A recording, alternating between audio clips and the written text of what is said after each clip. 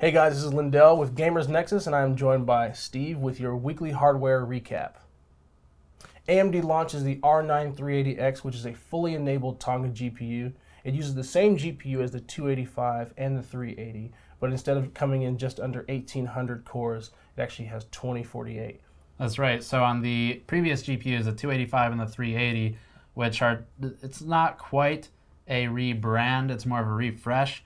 There are now 2048 cores. Previously you had 1792 because Tonga was kind of locked. And the 380X is a $230 MSRP GPU, but the board partners, the AIBs, will sell it at about $240, $250, depending on if they're pre-overclocked or not. So that is out there, and it should be available for purchase soon, if not already. We've done the full benchmark. It competes directly with NVIDIA's GTX 960, and you can check the full review on the channel, on the website, if you want to see the numbers, how it performs. In general, the 380X is one of the best AMD cards I've tested in a long time, which is good because they've needed that. The next major news item is NVIDIA's Pascal GPU, which is a pretty big deal for GPUs. We've been stuck in the 20 nanometer range for a while now in terms of the fab process, the node, the process node. And this is moving down to 16 nanometer FinFET process, which is something we'll discuss later in a deeper article. The Pascal architecture introduces HBM version 2, high bandwidth memory version 2, which is capable of a capacity of 16 gigabytes up to 32 gigabytes even, but the main limiter there is can the manufacturers of that memory, being Samsung and Hynix and those folks, actually produce the yield necessary to achieve a 32 gigabyte capacity with HBM version 2. Yeah. AMD previously launched the Fury X as the first GPU with HBM at 4 gigs, with about half the throughput of what they're currently boasting with the Pascal architecture. Yeah, so the new Pascal Arc is looking to be about 1 terabyte per second throughput, which is pretty impressive. Insane. Yeah. Nvidia officially takes DesignWorks VR and GameWorks VR out of beta. These are meant to help with development and performance in virtual reality, with Nvidia claiming up to 50% gains.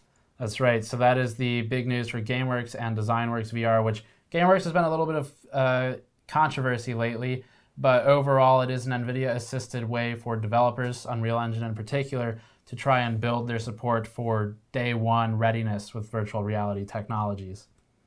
Sapphire has published a software tool enabling you to overvolt their Fury GPUs.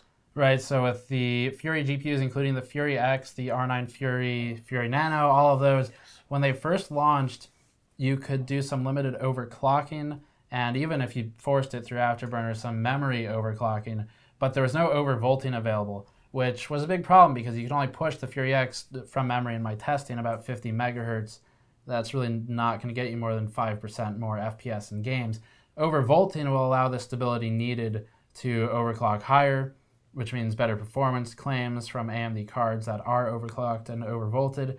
And this ties in with claims made by AMD's Roy Taylor on Twitter previously, who said that I think it was something along the lines of just wait for overvolting or for proper overclocking tools. Okay. So they're here now. We don't have to wait anymore, and we can try and test it out, publish some more stuff on that once we've got our hands on it. AMD is bundling Star Wars Battlefront with the R9 Fury GPU. This promo is going to run from now until January 31st, and codes have to be redeemed by February 29th. The R9 Fury is the only GPU eligible for this promo. Right, no Fury X, no Fury Nano, and we've already benchmarked Star Wars Battlefront, unfortunately not with the Furies because we had them on loan, but we have the other AMD and NVIDIA cards in that benchmark on the channel, on the website if you're curious. But that is all for this week's hardware news recap. Hit the link for Patreon in the post-roll video if you're interested in helping us out. Subscribe as always, and we'll see you all next time.